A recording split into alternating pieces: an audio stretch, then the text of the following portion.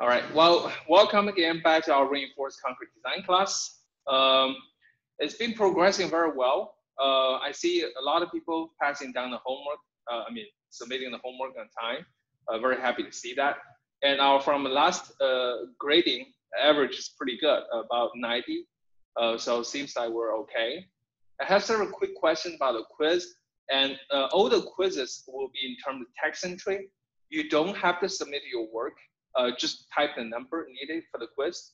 So this way we keep monitoring it easier, okay? And that's for the quiz. And now about the content, I just want a quick recap before we get lost in the track. So we have studied right now the analysis of singular reinforced section, okay? So what is singular reinforced section? Basically just the tensile reinforcement at the bottom here, right? Tensile reinforcement at the bottom. So let me just share the screen. So quickly go over some of the basics that we have covered so far. Okay, do this. Okay, so we have covered analysis of the singular reinforced beam, right? So like I said, well, basically it's just a section with reinforcement in it. Okay, the singular reinforced beam. We also covered analysis of doubly reinforced beam, right? That means it was compressive reinforcement, Now the difference is for singular reinforced beam, right? Recall what we started with. We start assuming yield, right? And everything's given, the section is given, the reinforcement is given. So we'll proceed to find the strain in the steel, make sure it is yield, okay? Then we calculate T, which is ASFY, and then we calculate the moment. Okay, ASFY, D minus FA. Okay, and in this strain process, we actually compute the compressive zone C, and then use beta 1C to get our A. Okay, so that is the process. All right, and that's for singular reinforced section. For doubly reinforced section, compressive reinforcement, that means compressive reinforcement, that is, okay? Things are slightly different. The only difference right now are two differences, right? One is that, okay, still assume yield. But instead of finding the tensile strain, you need to find the compressive strain in the reinforcement first, and make sure this is lower than the yield strength. Then you proceed to finding the tensile strain that is bigger than the yield strength, right? And with these two figured out, essentially you figure out the C and also beta 1C, which is A, okay? And you proceed to find the compression from the steel, which is AS epsilon S, right? AS FS, right? And given that Fs should be Young's modulus ES multiplied epsilon S prime. Okay? Okay, and don't forget everything's prime here because it's compression. Okay, and then you proceed to find concrete compression CC, which is 0.85 F prime C. Okay, F prime C, B, that's the width, right? And A, which is the effective compression region, minus, okay, don't forget, right? Minus what? 0.85 F prime C AS prime, right? Now I can group them up in terms of 0.85 F prime C, okay? And this is AB minus AS prime, essentially, okay? So that is the compression from the concrete, all right?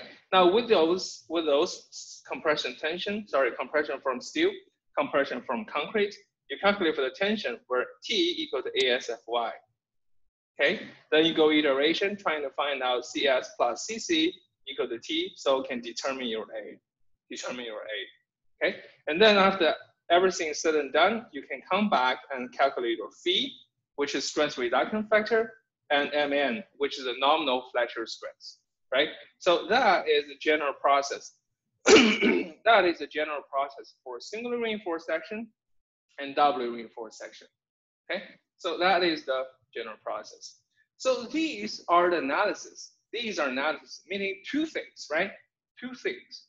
What are the two things? One, section is given. Section is given. That means I know the dimension of section. In other words, I know the width of the section. That is determined. I know the height of the section as well. Okay, so that is given, right? Second thing is reinforcement is given as well. Reinforcement is given as well. So I know the number of bars. Okay, is it 3 bars, 2 bars? I know them. Okay, and I also know the location of the bars, right? I know the location of the bars. So I know the concrete cover. So in other words, I know the depth of the beam. Okay, and I know the bars, right? I know the bars. And also for the compression, right? For the compression, I know them. Okay, so that is the premises. Well, and what we're working from, right? We know the section geometry and we know the reinforcement geometry, right? These are premises we work on. So it's not too bad, not too bad. Okay, but these are analysis. These are not design. Okay, so how do we do design? And more importantly, the question is, what is design? What are we designing, right? Are we designing a section? Are we designing rebars? Both. Question, right? What we're designing, answer is both. We need to design both, right? So in this scenario, first scenario, we're gonna talk about is design with a given section, okay? Design with given section. That means the geometry of the section is known. We simply want to find out what is the rebar. We simply want to find out what is the rebar. Okay, the rebar. Okay, so now for the rebar, right? Pay attention now. Quiz time now. For the rebar, right? There are two kinds of information for the rebar, right? Think about what we're gonna do for the rebar, right? We're gonna put the bars in the section. We're gonna put the bars in the section, right? So there are two pieces of information very critical for us. First is the reinforcement area. First is the reinforcement area, right? So this is the critical information. Okay. Now the other information is that we have to have enough space to get the bars in, right? To get the bars in, so we have to have spacing. Okay, we have to have spacing or so-called detailing. Now my question is, which one is more important, right? Which one needs to be decided first? Okay, my first favorite candidate, Wade, Mr. Compton, are you there? Yes, sir. Yeah. Hey, how are you doing, man? Doing good. Okay, good. So quick question here, right? So two parameters I need to decide when I design a reinforced section. Now the reinforcement area and the spacing of the bars. So which one should I decide first? The area or the spacing? I would think you would need the area first because that's how you figure out the spacing. That's correct, right? So always find out area first, right?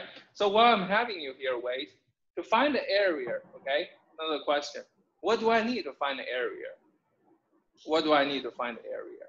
In other words, what does this area determine? It determines the tension of the steel or the compression of the concrete, which one? Tension of the steel. So it determines the tension of the steel, isn't it? Isn't it? Yeah. Right. So how do I link the tension to the compression? I let the tension equal to compression, isn't it? Yeah. So what is the compression of the concrete? Do you still remember the equation on top of your head? Give you a head start. 0.85 F prime C. Fill in the blank. What are the remaining parts?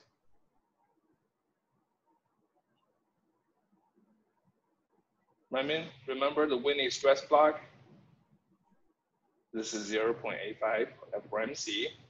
Give you another freebie.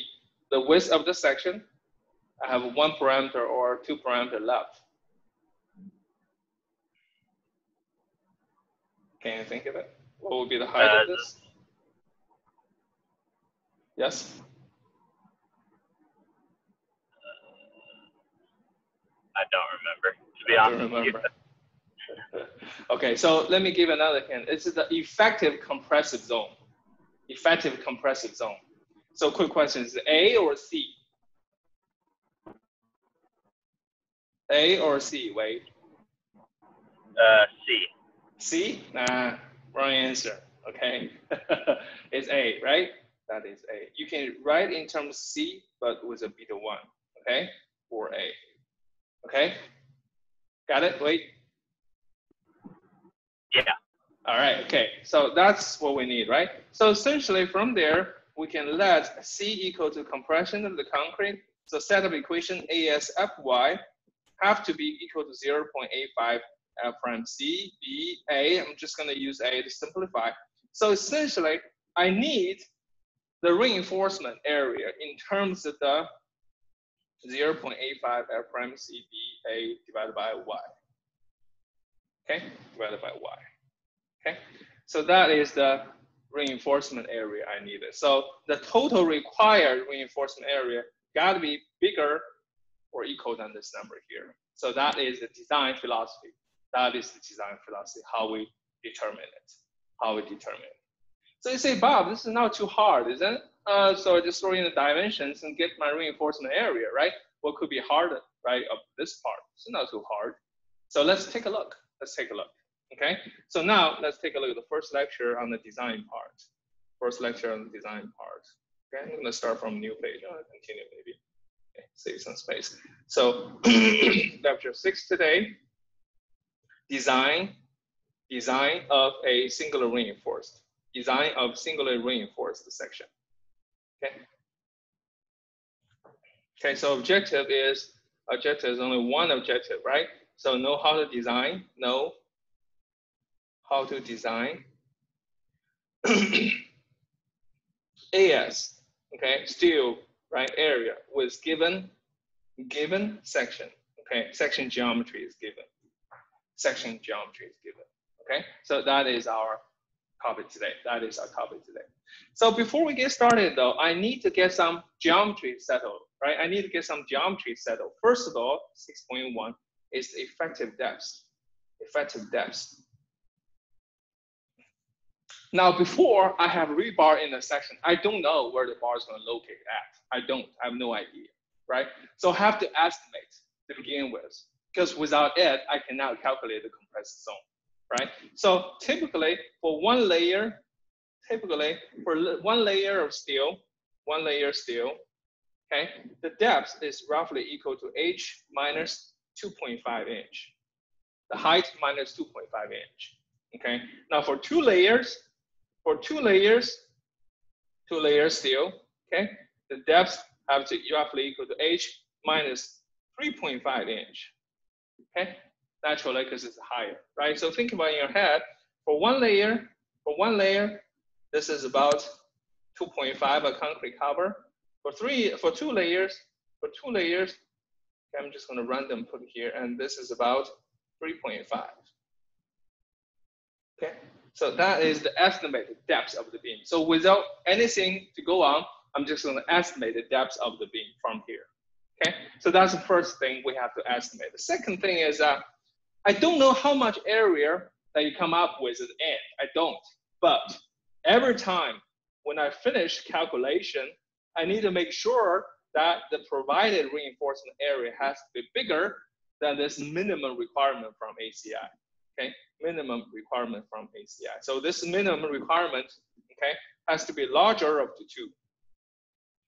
Larger of the two. Which part? So first is 3 square root F prime C, okay, Fy divided by Fy, and BW, which is the web width, we'll talk about it, okay, multiplied by D, which is depth. Okay, now the equation is 200 BWD divided by Fy. So you see this interesting parameter here, BW, what does it mean, right? Where is this W, the subscript, coming from, right? So this simply means web. Why is that? Is for a rectangular section, this width BW is the width of the section. But for T section like this, okay, we call the top as flange, we call the bottom here as a web. So the BW is this color right here. Okay, is the width of the web, thinnest section, thinnest part of the section, thinnest part of the section. Okay, so that's why we use BW here. Okay, and on top of this, this F prime C here inside always use a unit as PSI. Okay, if you use KSI, you're gonna mess up your unit. Okay, has to be in PSI. Have to be in PSI. All right. So that is the minimum reinforcement area. So after everything's said and done, you got a provided steel reinforcement has to be always bigger or equal than the minimum requirement. Minimum requirement. Okay. So that's the minimum reinforcement. And then another thing, right? I need to know the design procedure. I need to know the design procedure, right? So let's take a look. So design procedure, right? Design procedure. So think about it. All we are trying to do here is to ensure phi-mn, okay? Phi-mn is the reduced design moment, right? Sorry, reduced design moment, right? Has to be bigger or equal than mu, which is applied, okay? And recall the mu equal to 1.2 m dead load plus 1.6 live load, factored moment, all right? And then Mn equal to, if the steel yielded ASFY, D minus half A. Okay, so this is essentially the design requirement, and that yields us an equation for the reinforcement area. So that is AS bigger than mu divided by phi Fy D minus half A. It's slightly different from the equation mentioned earlier, but essentially the same, right? You start from the factor moment mu, and estimate the reinforcement area like this, okay? So quick question here, all right? Quick question here. I know the section now, all right? I know the section, okay? And I can estimate the depth of the section, okay? And that means in this equation here, I'm gonna use a red mark. In this equation here, I know the apply moment. I know what moment capacity I need, essentially, okay? And I know Fy, right? The yield strength, okay? And for the phi strength reduction factor, for phi strength reduction factor, I can estimate, okay? So I can put 0.9 to start with, fine, just gonna assume, okay? But for D, which is depth, right? I can use H minus 2.5 or H minus 3.5, depending on how many layers steel I estimate I can put in, right? That's fine. So the remaining questions, do I know or can I estimate the compressive zone A here? Okay, can I estimate the compressive zone here? Okay, so I'm calling my next victim, Justin. Yes. Hey, are you there? Yep. Good. Okay, so quick question here. So I want to estimate how much steel I have. I get everything else I can estimate. Can I put a number as a compressive zone there to start with? Can I put something there to start with? I'd say you can, but you'd have to go through that iterative process that we talked about. Right. That's right. So we have to go through the iteration, right? We have to go through the iteration. That's a great answer. Thank you. So the answer is right. We can put some number to it, but we have to go through some iteration. So matter of fact, ACI says, you know what? I'm going to simplify the process. I'm going to use an estimated, okay? Estimated distance, okay? Distance to replace this D minus half A distance, And what is this physical meaning, right? What is the physical meaning of this parameter JD here, right? So you think of it, it's simply the distance between the compression of the concrete and the tension of the steel. So this is the lever arm. And ACI says, and it just tells you now, without knowing anything, I can approximate that equal to 0.9% or 90%, 0.9 of the depth.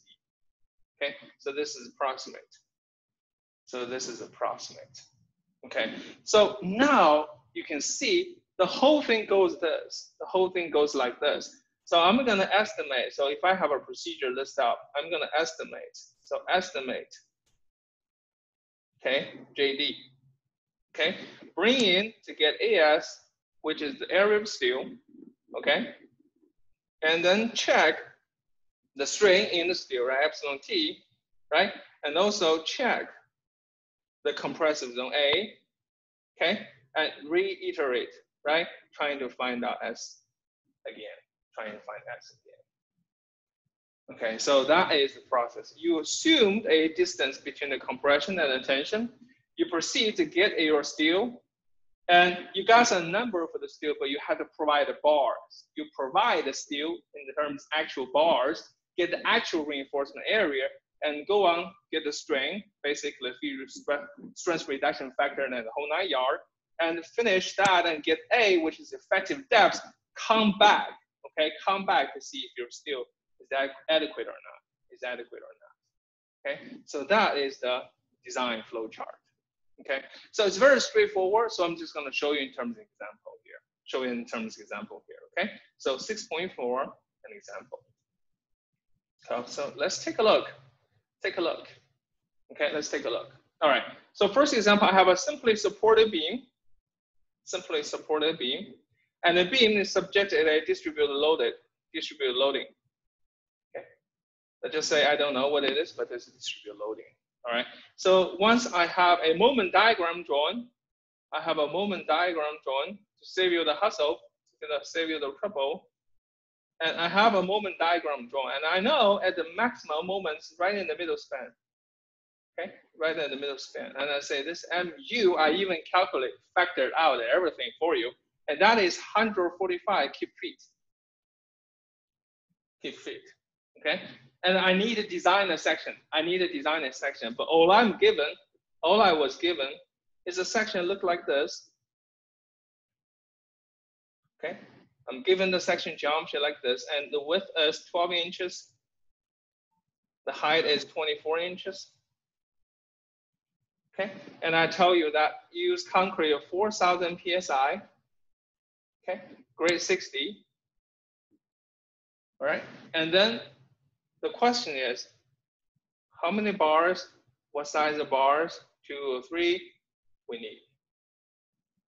Okay, so that is the design problem, right? So first thing first, we need to estimate steel. Okay, so to solve this problem, let's estimate the steel, right? So I'm going to use the equation right here. So AS, right? First step, AS has to be bigger or equal than MU applied factor moment divided by phi Fy, and this is D minus half A, but like I said, approximately equal to MU divided by phi Fy JD. Fy JD. And knowing that, you don't have to write down every time, but knowing that JD equal to 0.9 depths, and the D equal to the height minus. And Jacob, Mr. Clements, Jacob. Can you hear me? Yes, I can hear you. Great. So quick question, can you help me out? So should I select 2.5 or should I select 3.5? So you really don't know, kind of confused. That's right, okay. Okay, no worries. So what is the difference between 2.5 and 3.5? Well, I guess,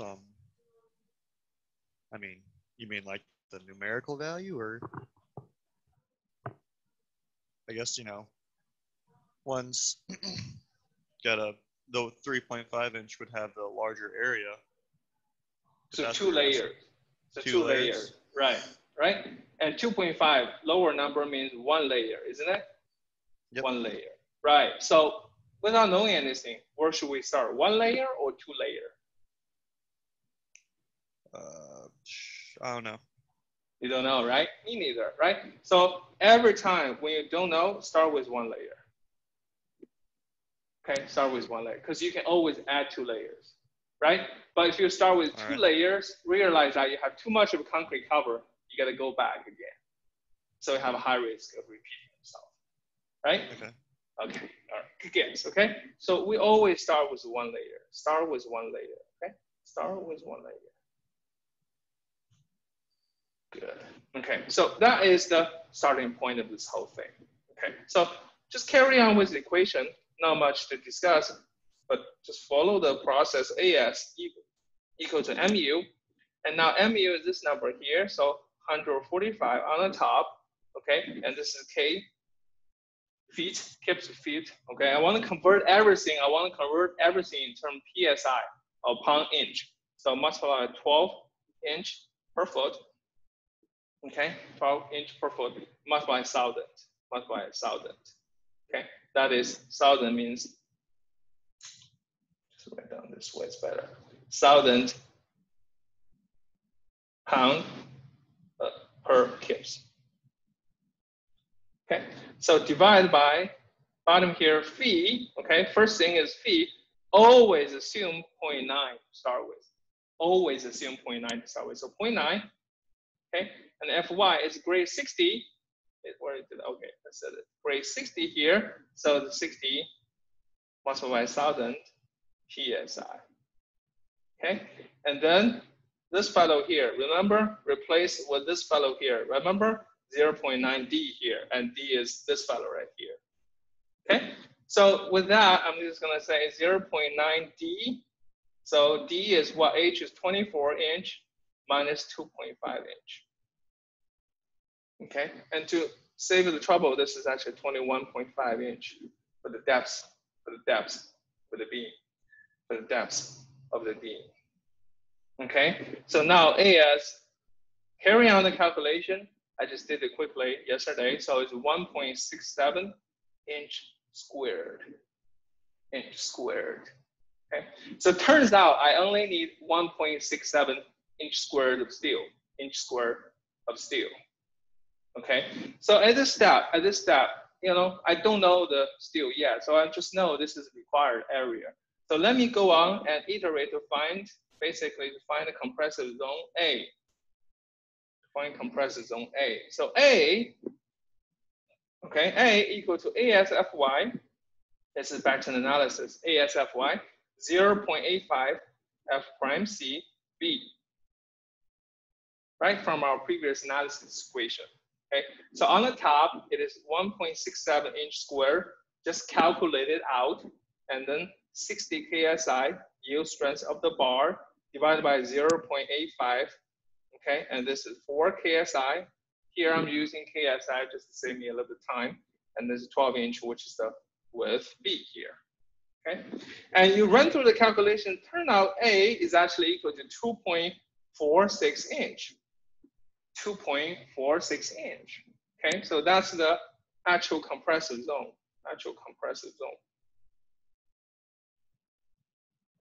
Okay, so once I know A, I know the compressive zone. I don't have to use JD anymore, okay? So I'm gonna go back and check my AS again. Check my AS again, okay? So now I have to ensure, plug in this equation right here, plus its equation right here, AS has to be bigger and equal than MU divided by phi Fy D minus half A, because I now have A. I have A. Right?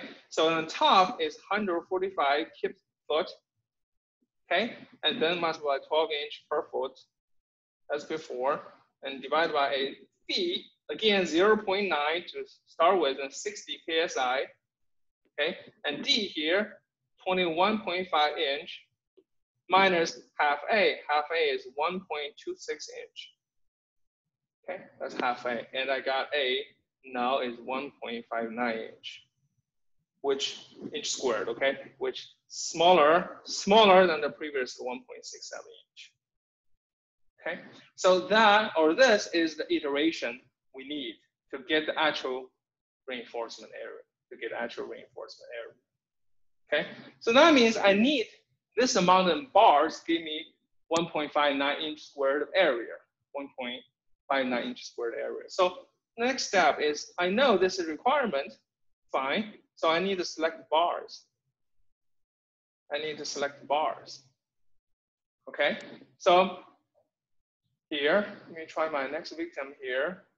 Who's down here? Dalton. Dalton. Mr. Brown. Hey, did you fix your, oh, did I lose him again? Oh, you're here, Dalton. Are you there? Can you hear me? All right, still have trouble. Okay, that's fine. We talk next time, right, Dalton? Okay.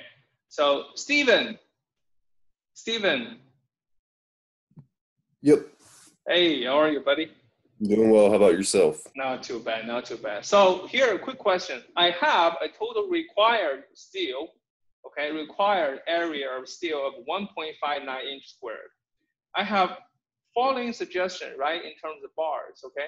So I just want to get a estimate number of bars for us. So I can use either number 9 bar, okay? And given that each bar, right, each bar will give me the area of 1 inch squared. Or I can use number 8 bars.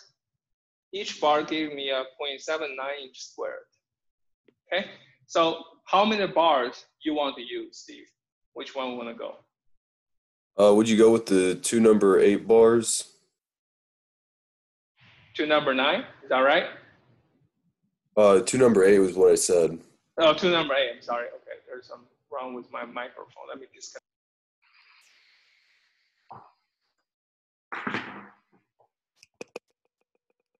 Can you guys still hear me? Yep. Okay, good. So you said 2 number 8, right? Yep. So how much of steel I have if I go with 2 number 8? So AS provide the 2 number 8, so 2 multiplied by 0.79 inch square, how much I get? Can you do a quick calculation for me? Yep. Let me pull out my calculator. 1.58. 1.58. Is it bigger than 1.59 required? Nope. Okay, so it wouldn't work, isn't it? Right. So then would you have to do 3 then? 3 number 8 bars, right? Or would you just do 2 number 9 bars? So 2 number 9 bars, right? Yep. So scratch that, right? So 2 number 9 bars, let's try that. So AS provide, of course, we want it to be as close as possible because, you know, we don't want to waste our bars, right? So 2 number, so that gives me a 2 inch square, right? Which is bigger than 1.59 inches square. Isn't that? Okay? Yep. Okay, good deal. Thanks, Steve. So let's go with it. Okay, let's go with it. Sounds pretty good to me. Okay, so we're just gonna have 2 number 9 bars, right? 2 number 9 bars. So start from the calculation. How am I gonna determine the moment capacity, right? So after selecting that bars, which is 2 number 9, right? I want to proceed to get my moment. So phi and mn, okay? Phi and mn. So first, recalculate the actual compressive zone. Why? Because now the problem has turned into a known section. The problem has turned into a known section with known rebar configurations now. Isn't it? So I have 2 number 9 bars at the bottom, and concrete covers 2.5 as before, as assumed before. Okay, so that is the section. That is the section, right? So 2 number 9. So my job now is just to find out the moment capacity of this given section. Okay, so how to do that, right? How to do that? Please this out. So A, you need to find compressive zone A equal to ASFY divided by 0.585 F prime CB. 0.85 F prime CB. So 2 number 9 bar, 2 inch squared, multiplied by 60 KSI yield strength, divided by 0.85, multiplied by 4 KSI concrete, okay? And the width is B, 12 inch. Okay, so I got it now, the new compressive zone is 2.94 inch. Okay, this value, you see, this value is slightly lower than the original value just because I provided much steel. I provided more steel than required. A little bit more steel than required, but doesn't matter, okay, close. So I'm gonna use my A to find my actual compressive zone, C equal to A divided by beta 1, and that is 2.94 inch divided by 0.85. and I get this 3.46 inch of the actual compressive zone, So I know the strain in the bottom layer, which is only one layer for now, is D minus C divided by C multiplied by epsilon Cu. Epsilon Cu, okay? So proceed, I got 21.5 as the D minus C, which is 3.46, divided by C, which is 3.46, okay? And multiplied by 0.003, right? That's the concrete compressive strain. So I have a number of epsilon T equal to 0.0156, okay? 0.0156. So this is larger than 0.005, okay? Hence, tension control. Recall, you forgot already, recall. I need to find a phi, so this is epsilon T. I have a 0.002, 0.005. So if it's bigger than 0.05, I have my phi equal to some value. Lower than 0.2, the yield strain, I have another value. In between, I have a linear interpolation. And I define this zone called tension controlled. Okay, and this is transition. Okay, this is compression control. Now we used under reinforced, over reinforced, but essentially they're the same thing. Okay, 3 regions. Okay, so quick question here. Okay, quick question here. Adam. Yes.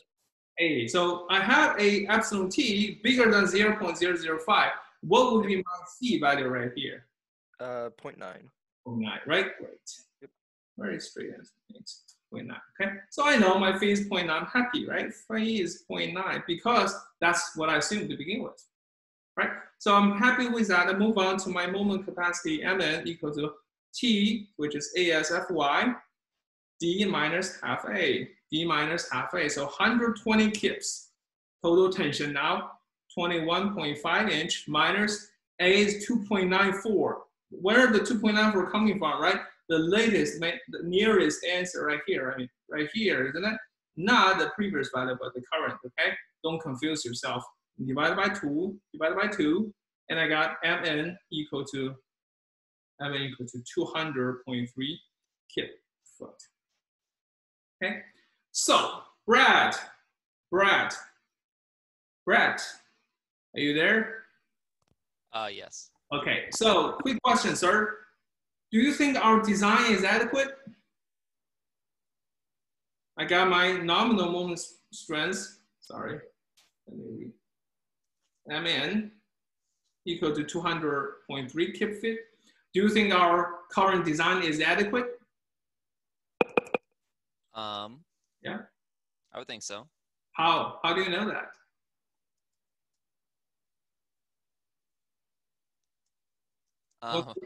We'll give you the thinking that you think is adequate. What are we comparing it to? Right, good answer. So what are we comparing to, right? What are we comparing to? That's my question here. What are we comparing to? We'll go back to the problem. What are we comparing to? The 145 kip foot, possibly. Exactly, that's what we're comparing to. But which one? Which number? Should I use Mn?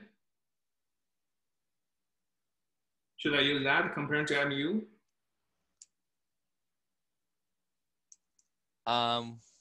Yes.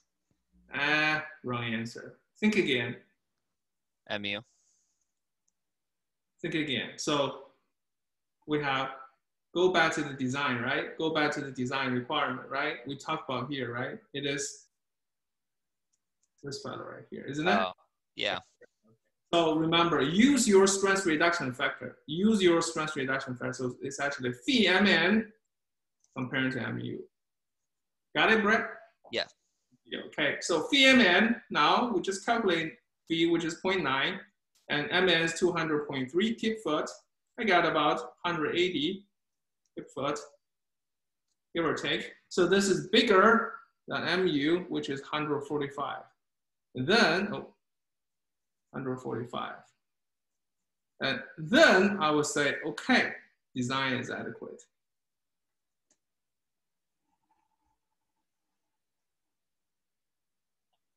Okay, so that is our final design. So essentially, once everything's said and done, I'm gonna draw the section up, okay? Just for my own purpose. In a design office, when everything is said and done, I always like to do that to keep and remind myself what kind of section need, what kind of bars, and what kind of capacity I have. After doing it so long, I can remember everything, right? It become a memory, muscle memory, right? So this is AS with the 2-inch squared. So two number 9 bars. Now that is my design. That is my design, and I want to label here phi-mn equal to 180 feet. Okay, so just for my own information, I always put a bracket behind, so 145 to keep myself in check. So this is my final design. Okay. Final design. Okay. Now, since I have 2 bars, okay, and we should check our minimum beam width requirement to see if I can fit in, right? If it can fit in, right? So I only have 2 bars, right? It's not too bad. Naturally, I have 12 inch. I'm pretty sure I can fit in. Because 3, recall from last lecture, recall 3 number 9 bars. 3 number 9 bars give you a minimum beam width about 10 inches. About 10 inches. So this is 12. I have 2 number 9 bars. I can fit in, no problem. Okay. So that is the design process. Okay. So first example. Before I let you go, I want to start the next example. So we'll carry on the next lecture. Okay. But here, so that is simply supported case. So now let's take a look at example number 2 here. Okay. Example number 2 here. So I have a cantilever beam. Instead of simply support, I have a cantilever beam, okay? And I have a point load at the end, and I say live load equal to 5 kips, okay? Live load equal to 5 kips. And the beam had a length of 20 feet, okay? Beam has a length of 20 feet, all right? So quiz, this is our quiz, okay? Quiz number 3, okay? Now, this is cantilever beam. I have 2 rebar configurations to choose, right? First rebar configuration, let me give you the cross section first. This is the cross section. I call it A, choice A. I have my bars, tension bars, only tension, singular reinforced case, no compressive reinforcement, okay? So tension reinforcement, put at bottom. And then I put the bars also at the top. So for this case scenario, okay? Cantilever beam, okay? Which configuration should I choose? Is it A or B? Okay, Michael. Yeah. Hey, Mr. McKernan. So quick question here. Will you choose A or B? I want to say B, only because since it's a cantilever beam, the tension in the beam is going to be on the top side of the beam. So you're going to want the bars on the top to offset the tension. Exactly. Good answer. Thanks a lot, sir. Okay, so this is the right answer, okay? Because I have a negative bending.